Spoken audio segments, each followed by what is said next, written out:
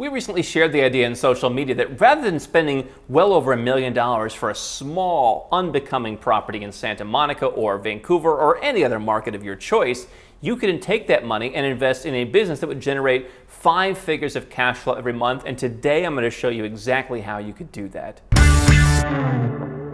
So obviously none of this is investment advice, but I'm going to share with you today who I think could do this, who could buy a business, what has worked for our clients over the years and how they've made their money, and show you some specific examples of actual businesses that you can buy and generate cash flow rather than putting your money in an overheated real estate market in a country like the US or Canada, where you may be over leveraged and where you may be waiting to see what happens next. And so I'm going to walk you through the specific property and share with you some of the ideas that you can do. If it's your first time here, my name is Andrew Henderson, the founder of Nomad Capitalist. We are a boutique consultancy that serves people who already have 7 or 8 figure businesses or 7 or 8 figure investment portfolios, who want to legally reduce their taxes, who want to diversify and protect their assets, who want to increase their freedom and their options. I'm also the host of the biggest and best offshore conference called Nomad Capitalist Live, and that's open to everybody. Now, before we get into this, let me pull up just one of the properties that I found. This happens to be on Zillow. This is in Santa Monica, California. So for $1.25 million,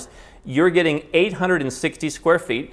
It's a little bit less than 80 square meters in Santa Monica, just on the right side of Lincoln. I learned that from watching $1 Million Listing in Los Angeles. Hey, I like a little drama every once in a while myself. But this is the property you can buy, and of course, I guess you're going to get a loan, but it's still $1.25 million that you are going to put out there for this tiny little property, for the privilege of basically paying ever and ever higher cost of living, ever and ever higher taxes, and having to listen to all the whining that's going on around California. Why would you do that when you are a portfolio investor, you own a brick and mortar business, you're a high-earning employee, you have some cash in the bank, you have some equity in a property, you have some money sitting on the sidelines, maybe it's in the stock market, maybe you took it to the crypto market at just the right time, whatever the case may be, you have some cash. My offer was, put the price of a small, dinky little property in Santa Monica, Vancouver, Adelaide, you fill in the blanks of the hot market, over hot market, and you put that instead, you can develop a 5-figure cash flow business that you can take pretty much anywhere in the world, pay 0 tax, and totally control your life. And so what's worked for people that we have worked for before? Agencies, where you run social media agencies, you're helping people do things, consultancies, kind of like what Nomad Capitalist is.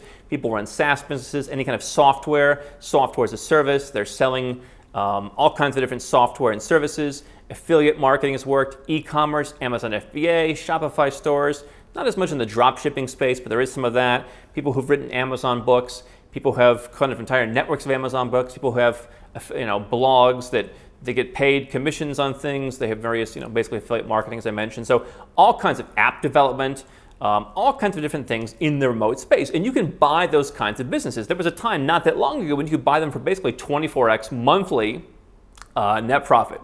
Okay, so the same amount of money that you might pay for a window washing company in the United States, 2x annual profit with the employee, the manager's salary added back in, you could have bought a company. Now, as with all good business ideas, people started coming in, and those multiples have gone up. Now, one of the websites that we're not going to mention, there are kind of these wide open marketplaces where you have to know what you're doing. There's Facebook groups, there's websites like Flippa, where you just go and you can buy stuff for $500, $1,000. Obviously, those are not going to come with cash flow. You need to generally know what you're doing. You need to come in and inject some know-how, turn them around, take it to the next level, whatever. But I'm going to share with you some businesses. I don't know. I'm acquaintances with one of these agencies that I'm going to mention. Otherwise, I don't know them, but I'm aware of them because I've worked with clients over the years who have built up businesses, sold businesses. They've done so with our help to make this much more tax efficient.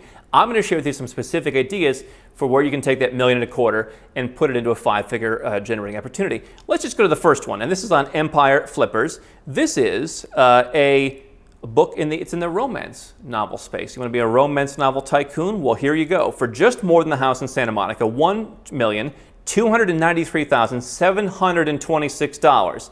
This business generates about $88,000 a month, so it's a little over $1 million a year.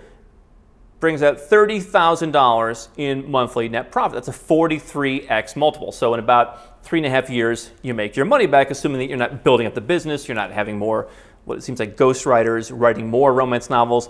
Basically, they're selling stuff on Amazon. People write these novels, they put them up. I wish we had a couple of people a couple of years ago who did this, where you're paying people, at the time, it was a penny a word.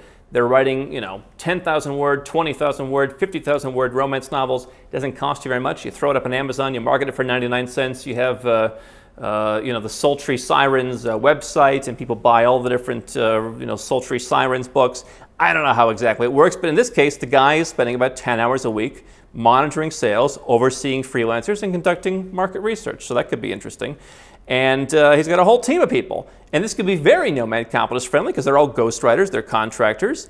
And it says there's opportunities to improve. So here's a business you can come up and clean up. You can increase revenue, and you can make 360 grand a year, potentially. Now with books, it is a little bit more difficult. So you may have to structure where you would actually want to live. You may have fewer options if you wanted to keep the taxes more friendly, depending on where the books are being sold, because books can be treated like royalties.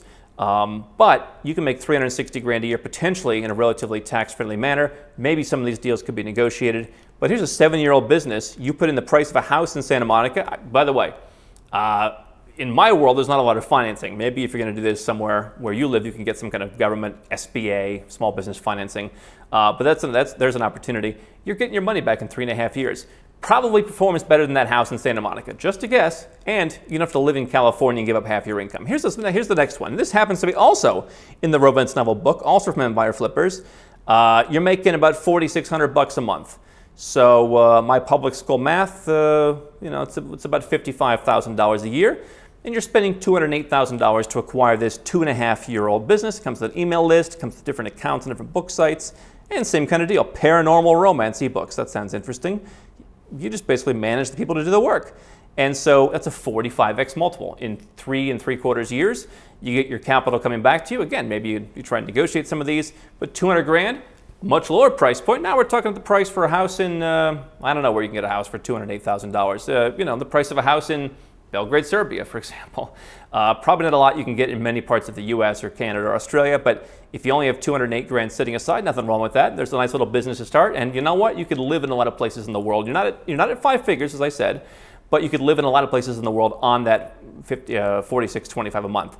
Let's go to another business. This is the last one from Empire Flippers. This is Amazon. You're not selling books, but you're selling Amazon Associates. It's in a technology niche. It's a WordPress site that features buying guides and informational content for entertainment equipment and related items.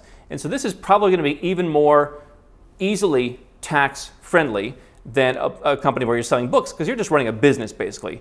You've got some people who are freelancers who are overseas, so again, very efficient, very tax efficient, almost a 4-year-old business, $838,000. You're going to bring in $18,625 a month, so about $230,000 a year. Obviously, well in the 5-figure a month range, well in the range where you could live well in the United States, even if you are paying California's needlessly aggressive 50% taxes.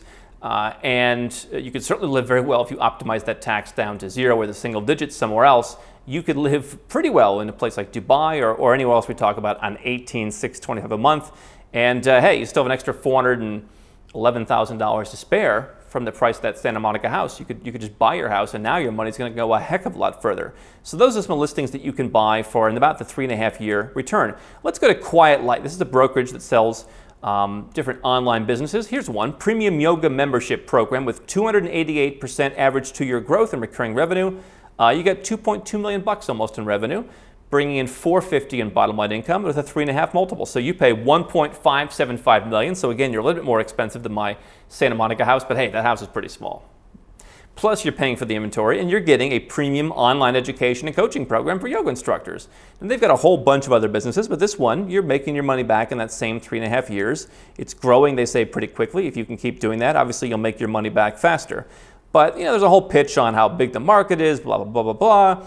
But hey, 1.575, you're bringing in $450 a year, and you can do pretty well with that. So they've got a whole bunch of listings here. They've got a 3-year-old skincare brand. I mean, here's a $22.8 million business, $15 million, $14 million, $6.6 million. But plenty of businesses here in the 1.5, 1.3. Here's one, 1.36x multiple for a content site portfolio with almost $1 million trailing 12-month revenue and 183% growth. You're paying $1.3 million, same price almost as that Santa Monica house. You're going to get your money back 1.36 years. Is that Santa Monica house with California, with everybody moving out, hundreds of thousands of folks moving out, is that a better bet to buy a house, hitch your cart to their wagon, hope and believe that prices in California go up, or do you want to take things into your own hands and have $1 million in income that you can pretty much move? I mean, it's a portfolio of WordPress sites, this one, ad networks, lead gen, etc. You can probably operate this one at pretty close to zero tax with the way this is running. So there you go. How's $1 million a year tax-free work for you? All for the price of a 860 square foot house. And there are more.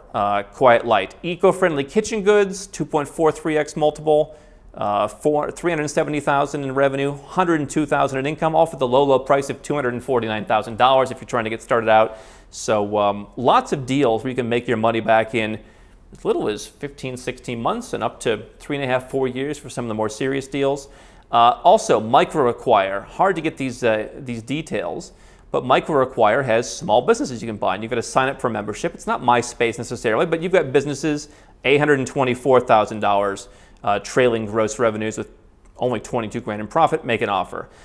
These are all kind of businesses that have monthly recurring revenue, so e-commerce stores, a lot of e-commerce, SaaS, marketplace kind of stuff, 3.5 million trailing, 2 million trailing, 0, 17,000. So all over the different map, you can make, here's a business making $11,000 in the last 12 months, make an offer. Here's one, $200,000 in the last 12 months, make an offer, 46 grand. Some of these will probably follow the same model. Maybe some of the multiples could be higher. But the point is, plenty of opportunities from these brokerages, and I'm not recommending any of these. I can't say that I've necessarily worked with them or endorsed them. But here are websites which, from what I understand, are legitimate brokerages, more so than some of the little rinky-dink websites and Facebook groups where you kind of do your own due diligence. These are some folks that would hold your hand. And if you went out there and put $1 million into something, you could get a return. Could you get some kind of small business financing in your country and then pay that off in the next couple of years and then move the business offshore then? Potentially you could do that if you're not ready to move. In the meantime, you get your residence, you get your passport, you get your whole global infrastructure set up, and then you move the business offshore later and take advantage of tax advantages. Or you buy the business now for cash and you move it offshore right away, and you can enjoy 5 figures or even 6 figures a month in some of these cases in very tax advantaged income. And so some of these businesses, again, have different kind of criteria. Again, books being one. E-commerce could have some more issues that you want to work out. Where's the product shipped from? What's the whole supply chain? These are all things that we work with people on a day-to-day basis. But if you have this kind of business, you come to us and we develop and we implement your plan for dramatically reducing your taxes, increasing your freedom. These are the kind of businesses that people have, and it's no more expensive than a little house in Santa Monica.